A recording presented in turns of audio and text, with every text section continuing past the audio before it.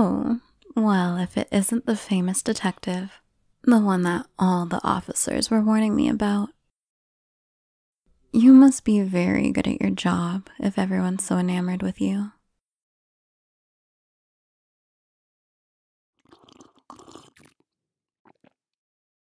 That coffee smells really good. Is that for me? No? But where's my drink? Why didn't you get me anything? Bad people don't get anything. Meanie. But I'm not a bad person. Why am I here? I haven't done anything wrong. Detective, answer me this. Is it wrong to love someone? Exactly. We all have a right to love someone, to do anything for those that we love. If all that is okay, why am I in handcuffs? Trespassing? Kidnapping? Stalking? First of all, it's not stalking when a cute girl does it. It's called investigating and researching. And as for all those other things, you need to understand, those aren't crimes. Those are acts of love. I didn't break into a stranger's house. I simply invited myself into my love's house. And as for kidnapping, he technically never left his house, so I don't see how I could be accused of such a crime. Of course I didn't let him leave. If I did, he would have gone straight to the police. And, well, you see how things turned out. No, I didn't let him go. He escaped.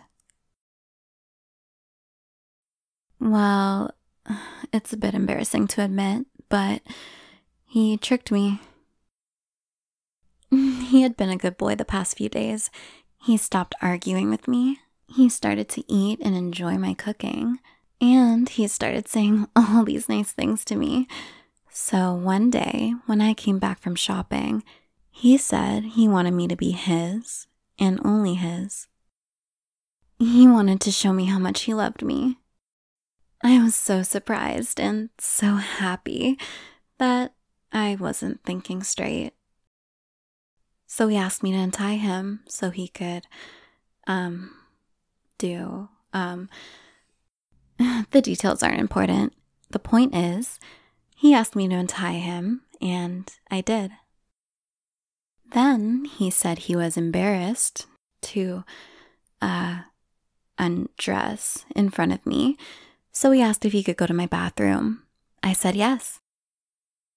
It wasn't until I heard the police sirens that I looked inside the bathroom and realized he was gone.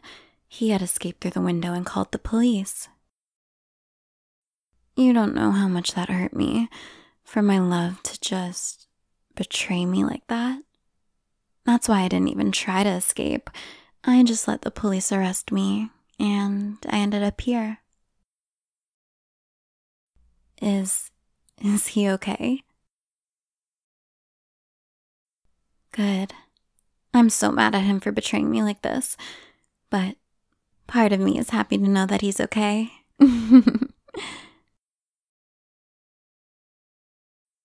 Why didn't I just ask him on a date? Are you crazy? You want me to just walk up to someone I don't know and try talking to them? Because it's not that easy, you know.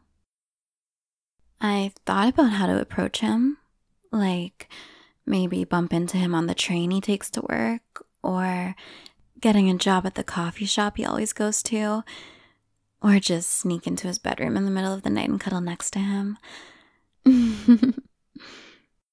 But I was always afraid that no matter how I approached him, he might say no, and I'd never get to see him again.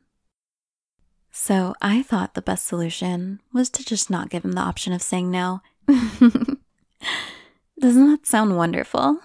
To approach the person you love knowing that they won't reject you? What do you mean rejection is not a bad thing? How can that even be a good thing? It's a learning experience. Detective, look at me. Do you really believe that? Don't you ever feel lonely, sad, angry for the situation you're in? Don't look at me with that surprised look. You know exactly what I'm talking about. You're a star detective, a decorated officer with so many awards and titles to your name. You've taken down so many criminals and saved so many lives. Many people would love to be like you. But despite that, sometimes it feels like no one would love to be with you. Despite all that fame, you still go to the same empty apartment every night, eating dinner alone while watching TV. Then you go to sleep in your cold bed without someone warm to hold, to care for. I know that sometimes it keeps you up at night, that you wonder if all those things mean anything, if you have no one to share them with. How do I know so much about you? Would you believe me if I told you that I can see it in your eyes? Under that cold, serious expression, I can see a bit of jealousy in your eyes. That even though you're just doing your job, you wish that someone cared for you as much as this crazy girl cares about that guy. This might be a surprise, but I think you should know. Someone does care about you. What am I talking about? Oh, detective, you disappoint me. You were supposed to be the smart one. How's the coffee? Is it as tasty as you remember it? The sedative should be kicking in right about now. Hey, I wouldn't try getting up if I were you. You might fall.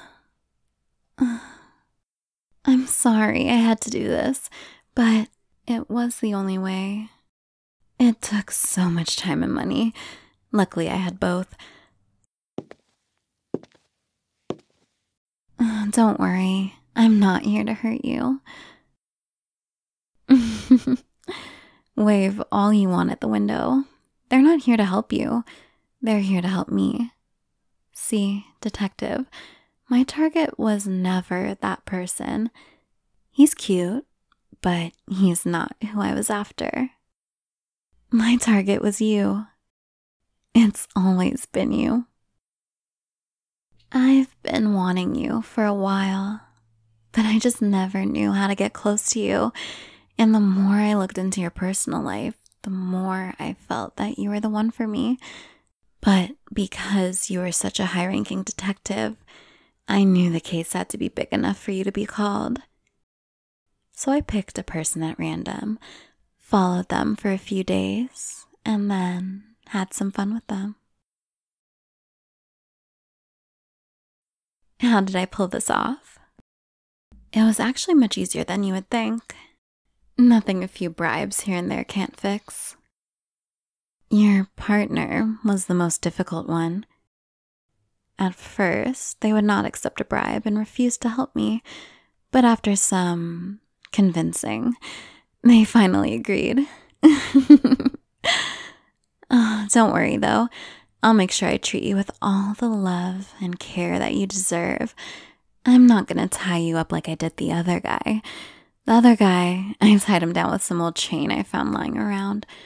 But not you. I'll make sure to get you the nicest collar and leash I can find. I'll give you the best meals, buy you the best clothes, and give you all the hugs and kisses. I know you might be against it now, But trust me, with enough time, you'll see just how much I love you. And eventually, I know you'll love me too. Of course, this means you can't be a detective anymore. It's too risky to have you out in public, but it's also a problem if people find out that you've disappeared. I want to go somewhere where no one knows your name. Your coworkers have helpfully organized that for us. They'll be here to take us there.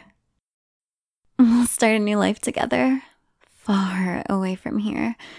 You'll never have to worry about being alone again, because I will never let you go.